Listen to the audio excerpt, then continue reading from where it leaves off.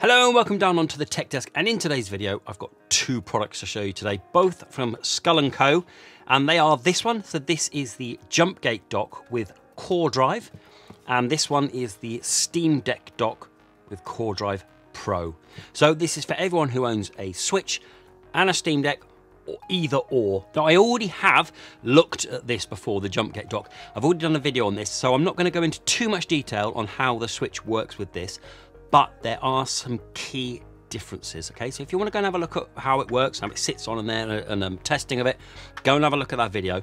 But first of all, if you have got the original Jumpgate dock, which I have here, I want you to go and grab it now, because there's a couple of differences I want to talk to you about. So essentially, it comes in two parts. It comes in with the Core Drive at the back, and it comes in the plastic shell. And you'll see on the website, leave links down below where you can go have a look, is you can buy the Core Drive separately, or with the kind of plastic shell, or you can buy the plastic shell separately.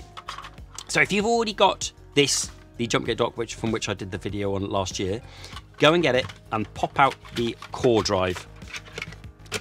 So these are identical, okay? You can't tell the difference apart from when you ping it open on the left-hand side as you're looking at it from the front. This one has a hole in it here, and this one doesn't have a hole in it. Okay, so that's, you can tell this is kind of like the newer version of the plastic. Now the reason for that is for the Core Drive Pro. Okay, it won't make any difference if you're going for the regular Core Drive. If you go for the regular Core Drive, you're going to pop that in. Yeah, like that. You're going to open up the hole. It's going to be nothing there. Okay, I'll talk about why that hole's there for the Pro. But if you go and grab this, the other difference is if you spin it this way, you can see this one has two SD card slots, so regular and micro, and this one doesn't have any SD card slots. Okay, and then another difference is if you ping this over here, you have two USBs, HDMI and USB Type-C. Here you have one USB, one HDMI and one USB Type-C. Now I'm so sorry, I cannot find that for the life of me, because they don't do this anymore. I can't find the spec for this anymore. I don't have the instruction manual for this, because it was a long time ago I got it. I don't know the spec of this, but I know that this will be better.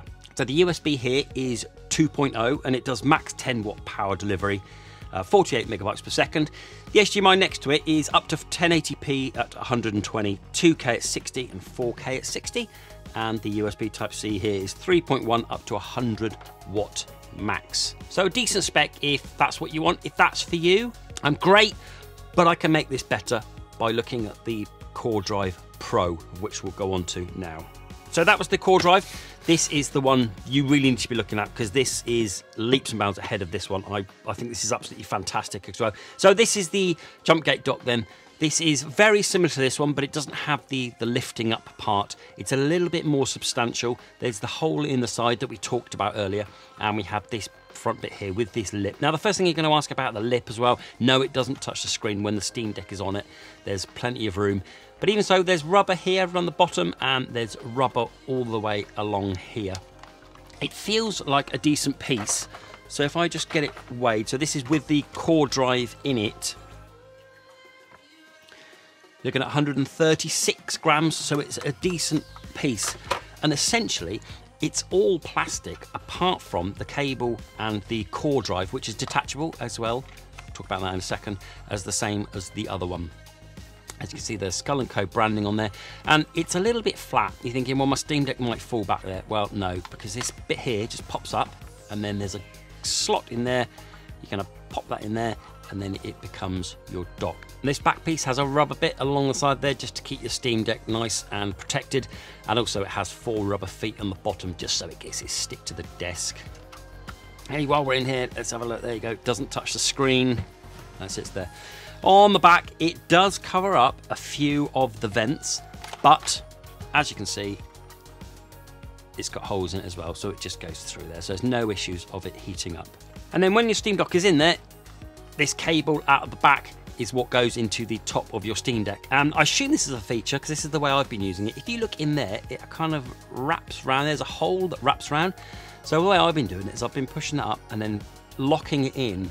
I assume that's a feature. It's very well thought out, very, very well thought out, because your cable stays in that position and doesn't start pulling back on the Steam Deck if it's like that. It will start pulling. So you put it up, lock it in, And then once you've got your Steam Deck, it's the perfect angle for it to pop into the top.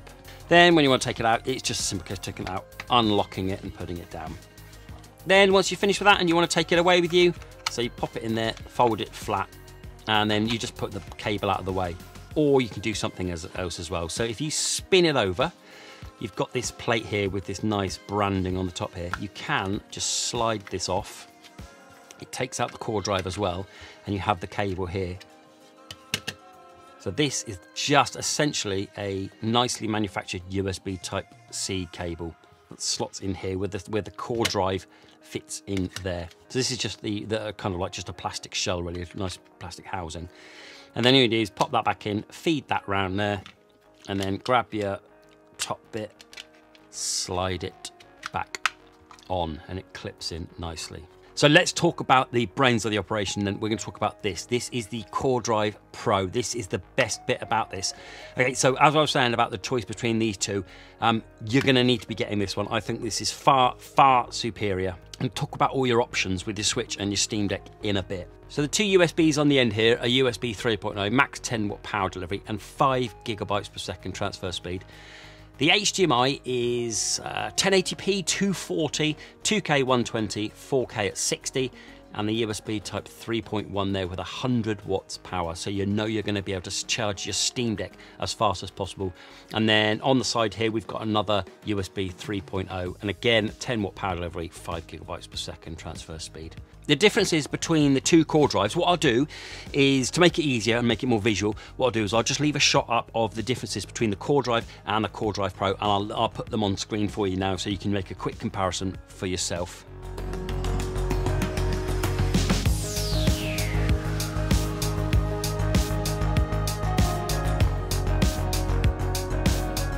So the question you might have is, why would you have this one over, say, the official Steam Deck dock?